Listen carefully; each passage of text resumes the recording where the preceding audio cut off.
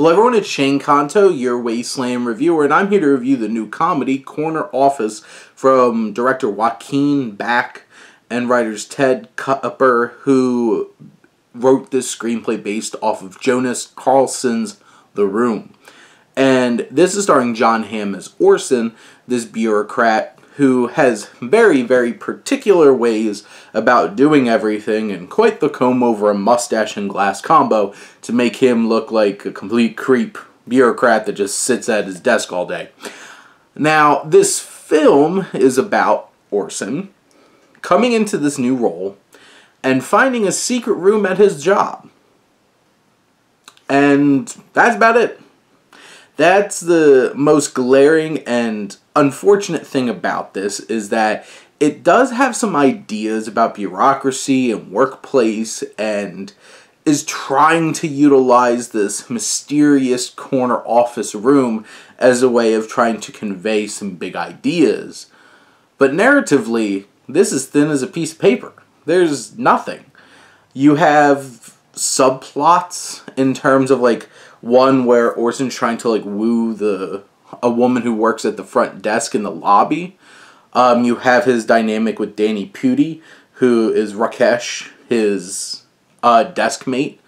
But there's not much at all to this story, and then this just feels like a drag for an hour and 40 minutes of what am I watching here? Now, Jon Hamm is very talented and does his best with Orson. This film leans on wall-to-wall narration. So basically, you're just hearing Jon Hamm almost the whole entire film. And it feels excessive, and it doesn't feel like it pops, or it doesn't feel like, say, Scorsese narration. It doesn't feel like old, hard-boiled noir narration. It just feels like the dronings on of a bureaucrat talking about his day in detail and maybe throwing in a little paranoia along the way. Everything about this feels like it's lagging, that it's dragging. It's never hitting anything of substance or anything of impact. Like, I don't feel like this film really has any energy until its final, like, 5 minutes. And that's not a good thing. It just feels like it's on neutral for this whole entire time.